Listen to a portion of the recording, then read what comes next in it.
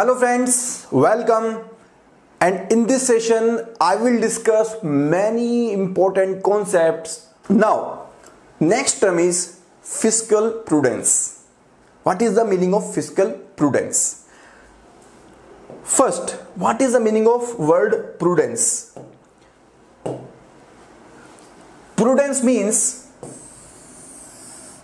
being pragmatic and being conservative. In the context of fiscal matters, what does this mean?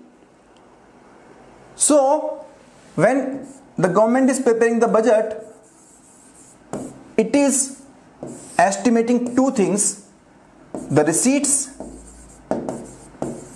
and the expenditure.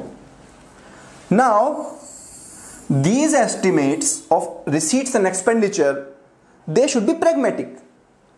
They should be conservative. That means we should think that there can be some unforeseen bad situation in the future, because of which the receipt can come down and expenditure can increase. So, keeping the high estimate of expenditure and keeping the low estimate of receipt, and accordingly making the budget.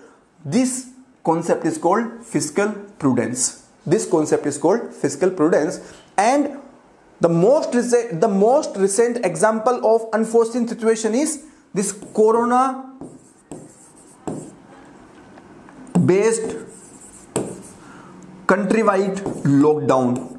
So because of this lockdown, the entire economy has come to a shock.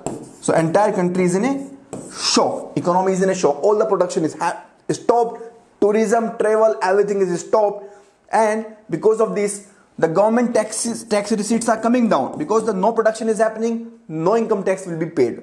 The expenditure is increasing because the government will pay the welfare expenditure to the migrant workers, to the farmers, to other stakeholders, right? So all being pragmatic, being prudent is fiscal prudence. Inside this, the government can also go for cutting down the government expenditure. It can go for cutting down the government expenditure. For example, during this corona lockdown only, the PM, President, etc., they have declared that they will get a self-declared cut of 30% in their salaries. So this will inspire the other public officials to reduce the salaries on a voluntary basis. So this is how the fiscal prudence works on the practical in the ground level. So this is the concept of fiscal prudence.